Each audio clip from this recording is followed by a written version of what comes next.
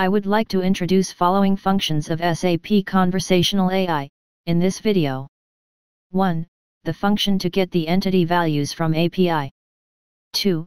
The function to show the custom message. Regarding the API, I will use the very simple Node.js application that was developed by me for this demo. At first, let me explain the contents of Node.js application that was used as API in this demo. If you send the request to the path get menu, this application returns the object that has keys title and menu. And menu has the array of food menu as the value.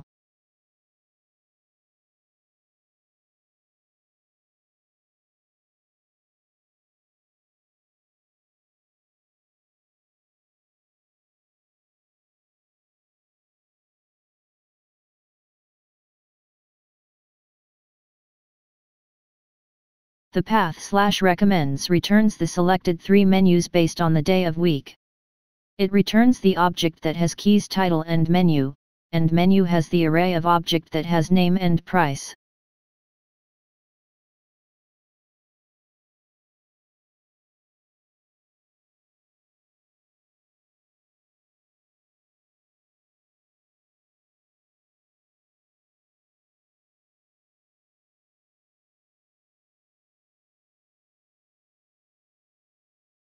I use only these 2 paths in this demo. /get_menu for the function to get the entity from API. /recommends is used for the custom message. Now, let's start this application.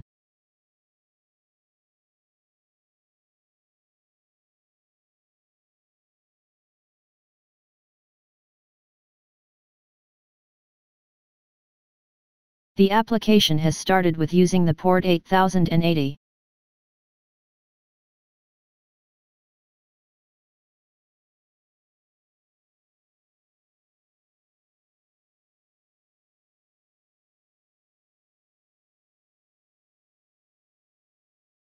Because this application is running on my local PC, SAP Conversational AI cannot access to it. So I will use ngrok application in order to expose this application to the internet. For more details about ngrok, please check their site. Then, let's go to the platform of SAP Conversational AI. The chatbot is already created, and one intent is existing. This intent is triggered when you input test or testing in the chat window.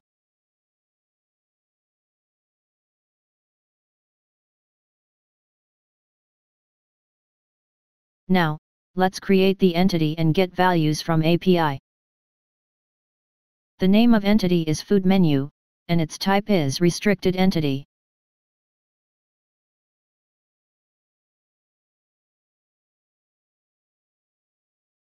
Click on the newly created entity and go inside. Then, click Fetch via Service API. Change the method to get, and input the URL that returns all menu. Paste the host name created by ngrok, and add the path/get_menu that was shown before. Authentication is not necessary in this case, and header is default. In response customization, push fetch button. It shows the response JSON data from API under body key. However, it must be the array as described.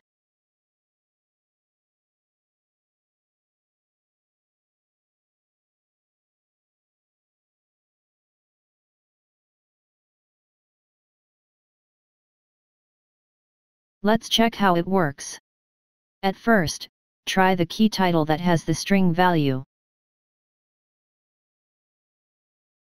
It says invalid JSON, so it is not possible to use. What about the key body that returns JSON object? Error again, it says must be an array of string values. Then, check the key menu that returns an array. No errors, because it just returns an array of string value. Finally, select the import option, then push import button.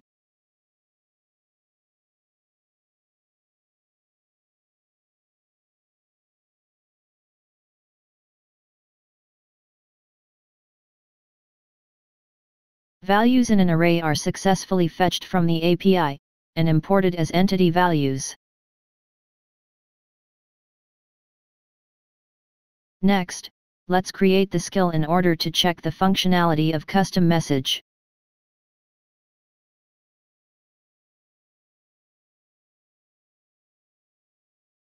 In trigger, I set the intent named test that was shown just a little while ago. So if the user input test or testing, for example, this skill is started.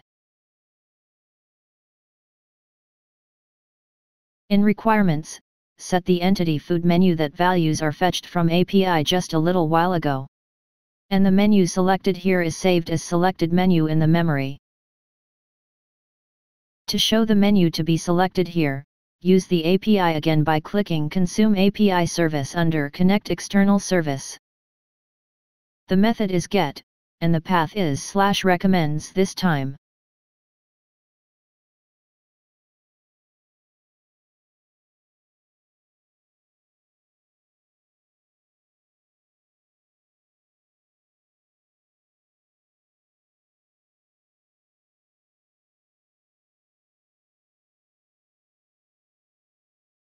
You can specify the name of key under API Service Response as you wish, but I don't use it this time.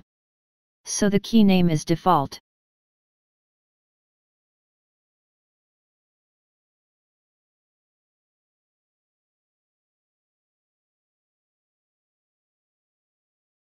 At first, let's show the standard message in order to encourage the user to select the menu.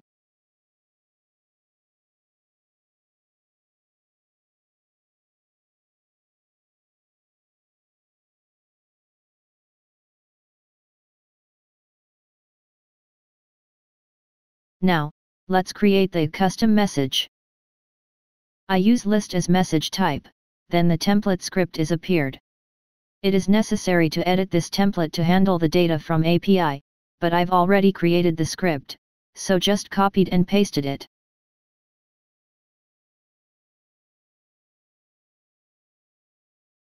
The key menu has an array of JSON objects, and each JSON object has keys name and price. Therefore loop the array menu by each join, and get the values of name and price of each JSON, then set them as values for the list message of SAP Conversational AI.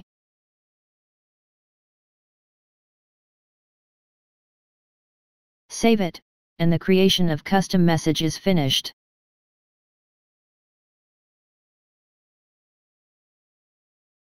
In Actions, let's create the message to show the selected menu by the user.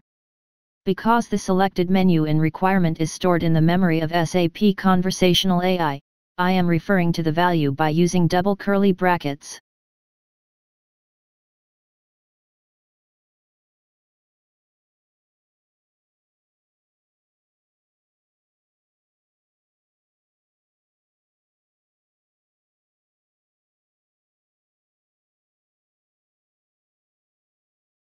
Let's use the markdown syntax in order to make the name of menu bold type.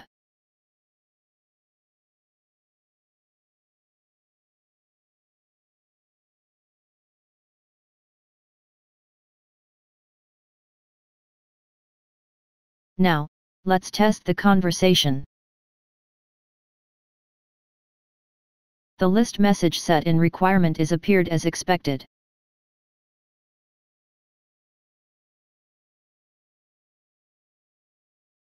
The selected menu above is correctly shown in the message with bold type.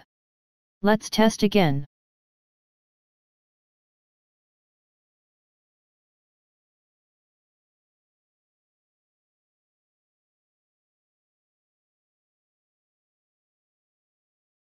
By the way, this is the log of this conversation.